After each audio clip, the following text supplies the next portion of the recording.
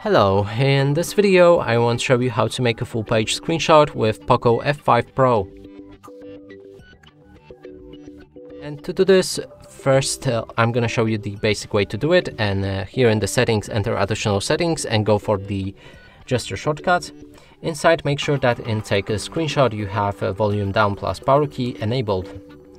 Now open any app that you want to take a scrollable screenshot for. In this case I chose the settings. Make sure that you're on top of a page and click on the power key and volume down key at the same time. This will make a screenshot, and on this pop-up select scroll. It will begin scrolling down the entire page. You can click on done anytime when you're satisfied with the amount of the screenshot.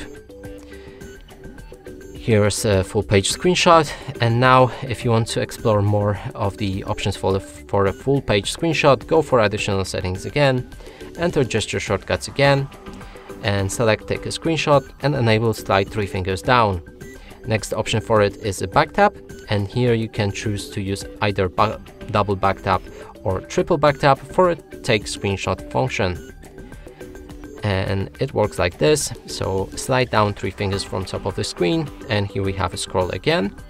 And if you want to use back tap, then double tap right here on the back of your phone, or triple if you chose that option. This makes a screenshot, and we also have a scroll feature. And that's it for this video. Hope you like it. Please consider subscribing to our channel, leave a like and a comment below.